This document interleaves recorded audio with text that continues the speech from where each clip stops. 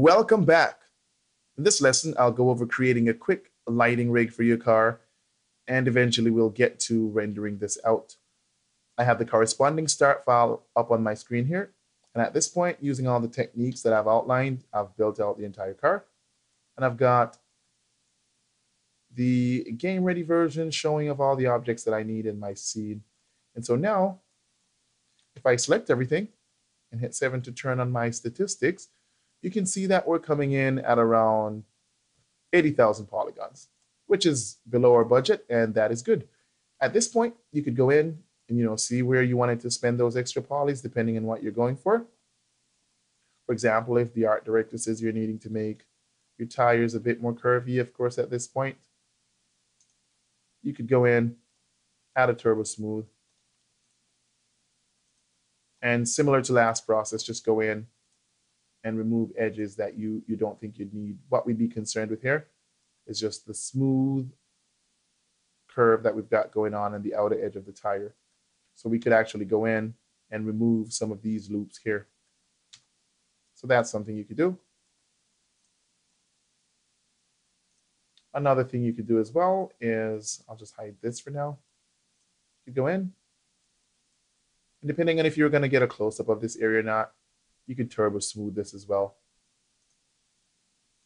And then optimize to get the polygon density down a bit. But those are areas that you can spend the extra polygons in. With the tires smoothed out a bit more, we're at about 84,000 polygons. I'll just round it off there. So now we're ready to rock and roll. To create the lighting, what I'll do is, first I'll just make sure got my layers set up, and I'm going to go ahead and create a new layer.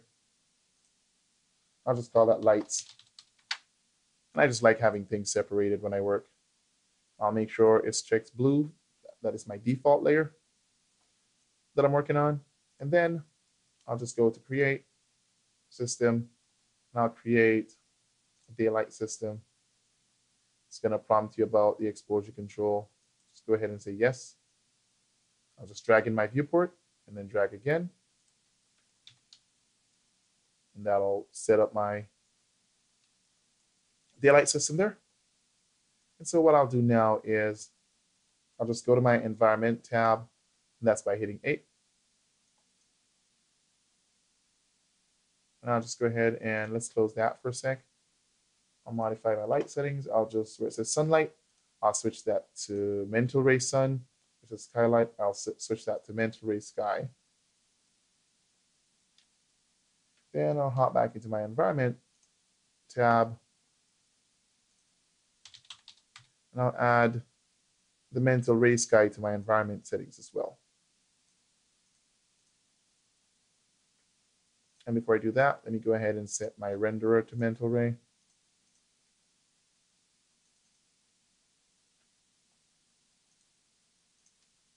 Alrighty. And then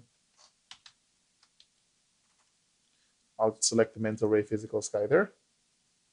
And sometimes when you create it, or usually when you create it, that should get set to you by default when you switch to mental ray sky.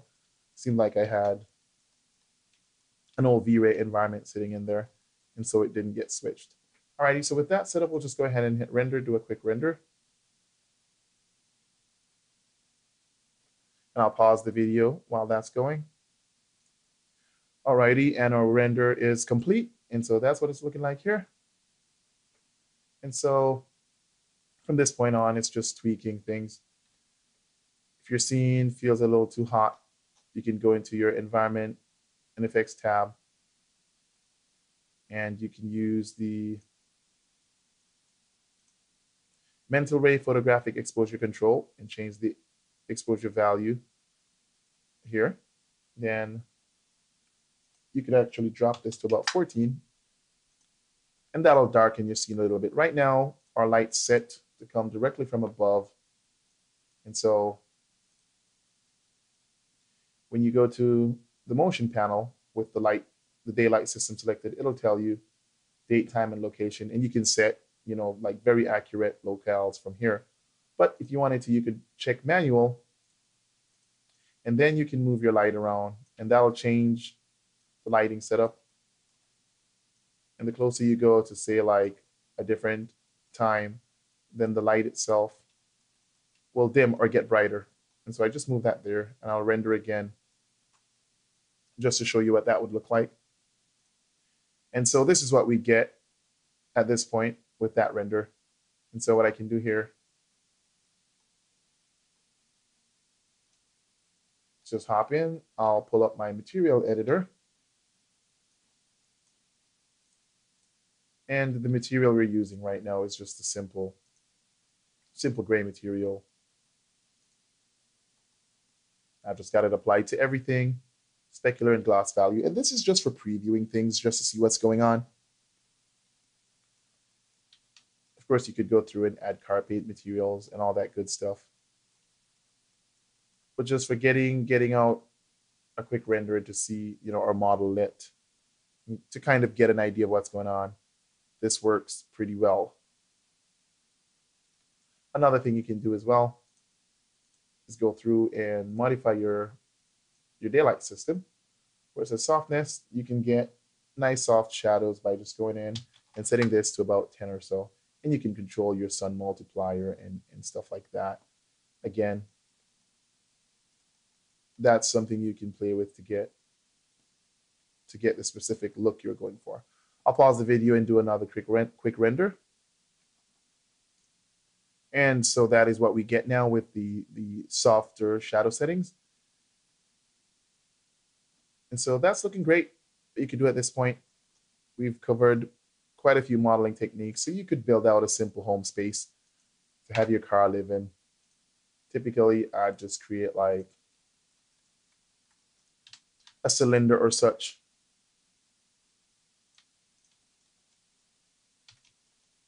Just something fairly large to act as a ground plane.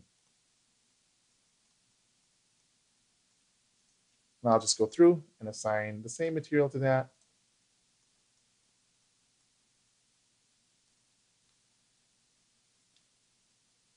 And I'll just do another render at this point. Eventually, you could add cameras and build out a full home space and just have somewhere for your car to live in. I'll just do a quick test render of this. And I'll hit pause while I render. Alrighty, and so this is what we've gotten. And this pretty much concludes this lesson. Thank you very much.